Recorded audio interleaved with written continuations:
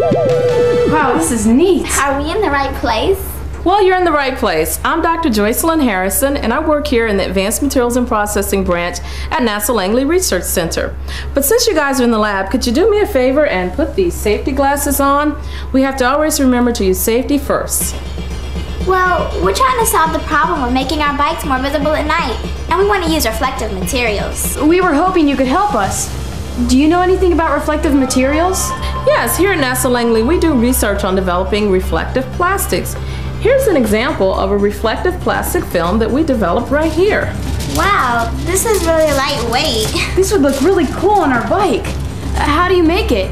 Well, we start off with this clear polymer solution that has metal ions dissolved in it. And then we pour it on these glass plates. And then we bake it in these big ovens. You bake here? Yes, actually chemists do bake, but we call it curing. While curing, the metal ions in the material migrate to the surface of the material, and we end up with a very reflective plastic. Wow, I thought that only metals were reflective. Why does NASA use reflective plastics? Well, you guys come with me and I'll show you an example of how NASA used materials just like this. Come on. What is this? I've never seen anything like this before. It's so tall. This is a reflective antenna. Actually, it would have to be about 5 times larger than this to be used in space. NASA puts antennas like this in space to collect energy or signals for communications and scientific measurements. Why does it have to be so shiny?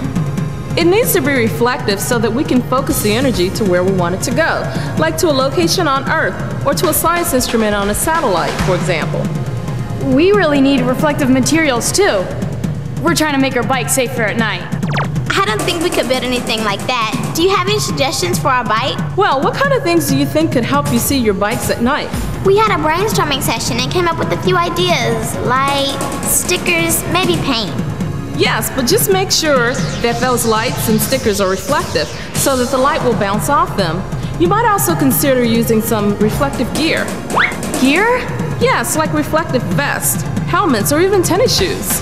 We'll get started. Thanks for your help. We really appreciate it. Bye, Dr. Harrison.